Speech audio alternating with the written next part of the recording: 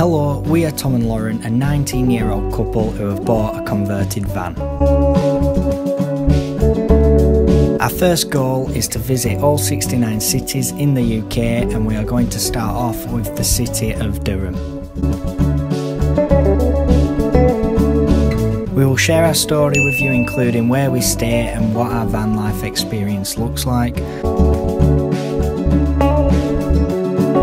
along with where we go for food and what activities to do and sights to see in each city. We can hopefully help you with your own adventures and inspire you to visit different places too. So, we've ran to the prison.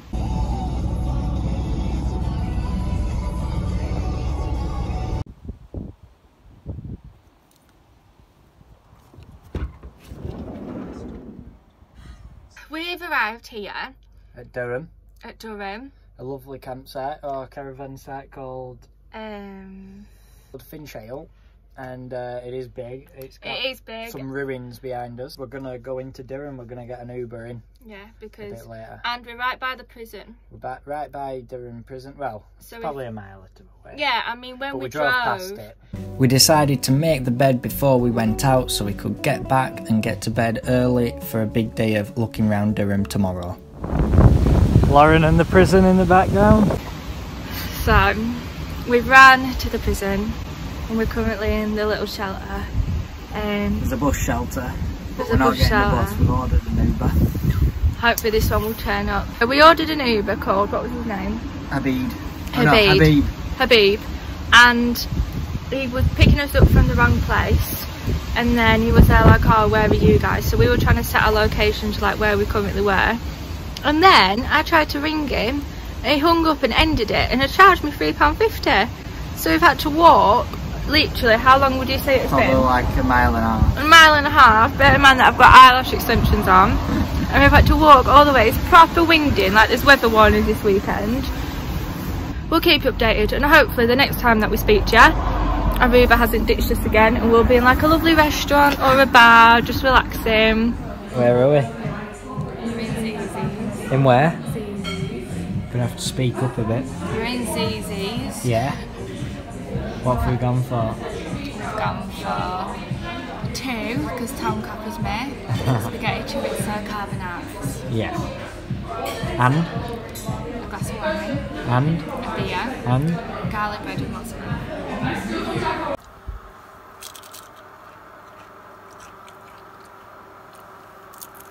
So we're back now, we've got the heater on, got the kettle boiling for the hot water balloons. Balloons?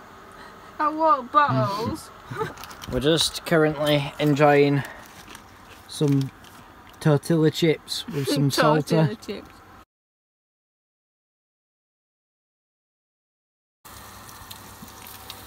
It's morning time.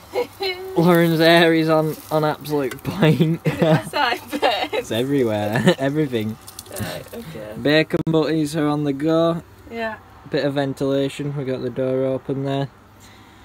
Now it's time for Lauren to make her butties. So what we're doing, Tom?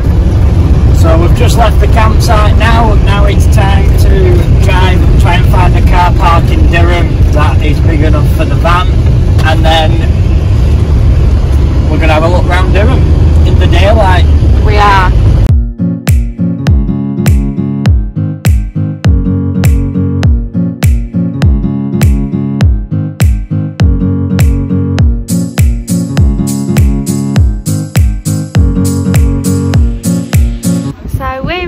On Sunday morning, it's about 10:30 and as you can see the castle is right behind me. Tom's just noticed it and to be honest I don't quite know how I missed it, so yeah, I think we're probably going to go and have a nosy around that.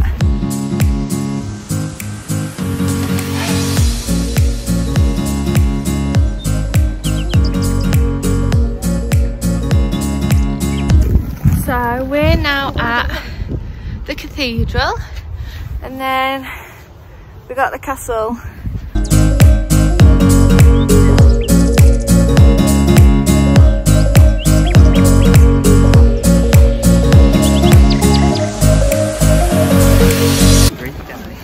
So we're just walking down one of like the main streets, I presume, in Durham.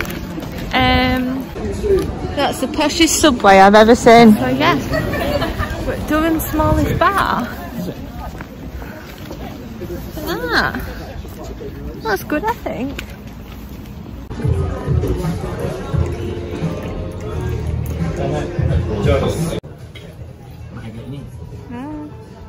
Yeah.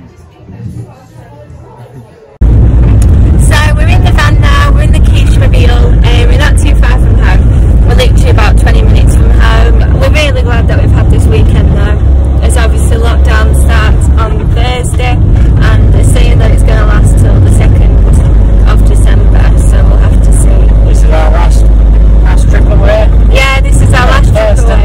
Yeah, first and last, which is not really ideal, but we can kit out the van a bit, can't we? Yeah, we'll be able to do up the van a bit for like when we can go places again.